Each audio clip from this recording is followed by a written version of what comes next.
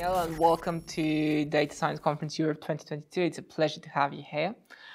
You have a PhD from the Max Planck Institute for Mathematics and Sciences. You have worked as a researcher, as a lead mathematician, as a director of machine learning at ING, and now you're working as head of machine learning and R&D at the BBC. So can you tell us a bit more about your development path and why you entered into the field of AI research?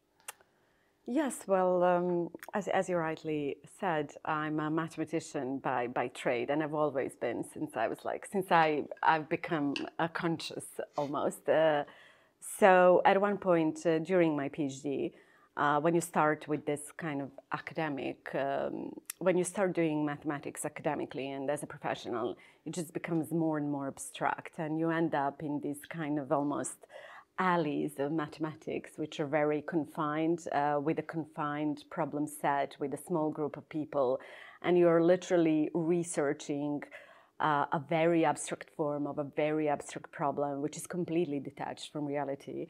And we used to say in this mathematics community, when we would touch upon something that is slightly motivated by the real world application, we would call it the real world problem, as if we were like dealing in this artificial abstract world all the time, which was actually the truth.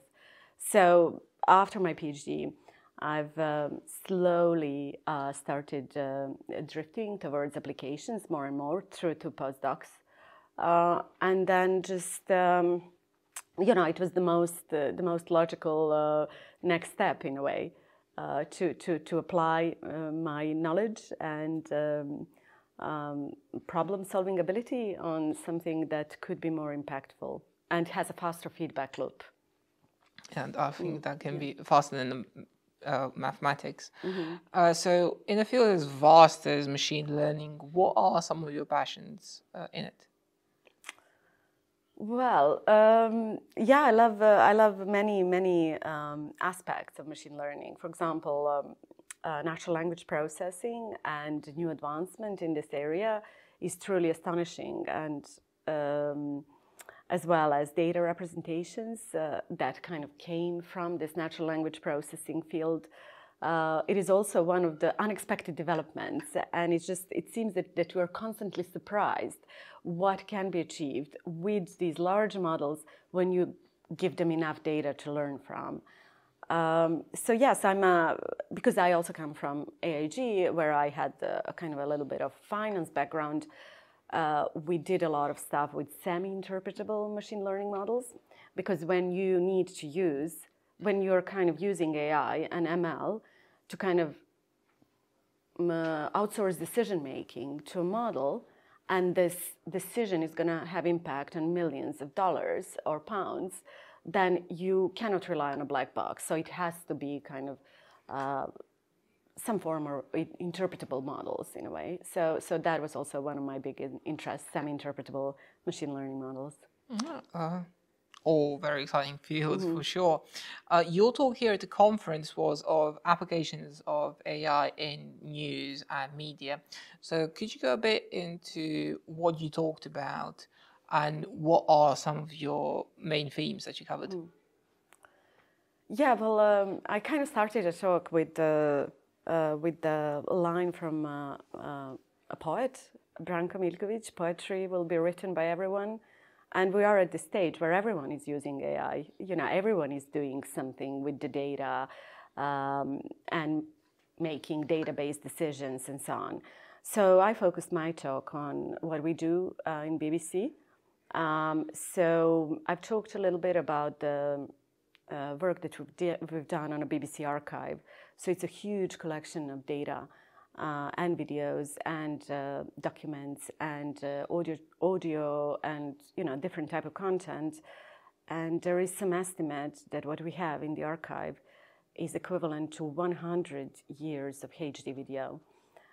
So it's a huge, vast amount of data, but it was locked because you could not search it in a way. So we had to transcribe it using the internally built tools, because to transcribe such a vast collection of data, you would have to spend millions and millions of pounds, which is simply unsustainable for us. And then we had to use natural language processing on top of these transcripts to actually extract metadata, to extract tags, to add labels, and then we had to restore it. So the recent work that we're doing is a restoration pipeline. So you have a lot of these noisy, blurred images with physical damages, scratches, black and white, and our latest work is on, denoising, deblurring, resolution enhancement, and then colorization using AI machine learning tools. So that was basically the majority of my talk. Quite interesting. What are some of the main advantages and disadvantages of using large language models? And in your opinion, what is the future of NLP? Well, that's an interesting question. I'm not sure that I'm best placed to answer that, but I think there are a lot of advantages. So, for example, one of the experiments that we've done in BBC is we've fine-tuned one of the open source models, GPT-J, on vast amounts of BBC News articles. And these models perform amazingly well. They pick the structure, the style of BBC, and it's just incredible. And we primarily use it as a sort of a tool to help us represent our content better and then use it in downstream tasks. So these large language models are very good. In a sense, they kind of figure out similarities. They figure out the good representations of the content.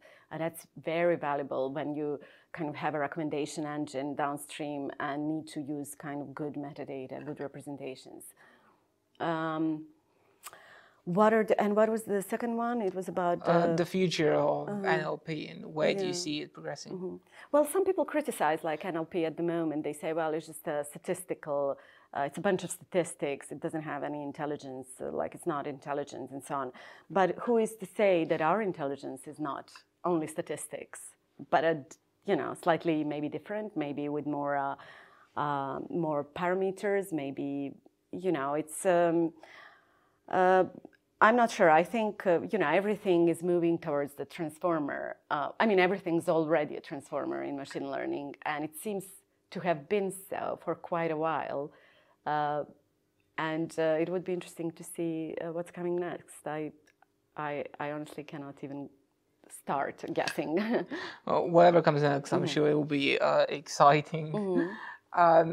And to end the interview, what is your main takeaway from Data Science Conference, and what do you see as the benefit of these types of conferences in general? Well, that's a good question. Well, one main takeaway, as I was saying, is that everyone writes poetry nowadays. So it's everywhere. Everyone wants to be data literate. Everyone wants to use new techniques and solve big business problems and so on. But it's also very tricky because these models are as good as our data is, and sometimes, and this is what I've learned in AIG, sometimes human intelligence is much more valuable, and especially when it comes to these niche decisions, than to one that can be picked up by model, because you cannot simply input everything into a model. And even if you could, it would be a difficult task to optimize, in a sense. So, I truly enjoyed some of the talks. There's been a huge variety, different topics, different applications, and so on. So it's a valuable experience for me, Yeah. Well, thank you. Thank you for attending the conference. I do hope you've enjoyed so far, and that we might be able to see you next year as well. Yes, thank you.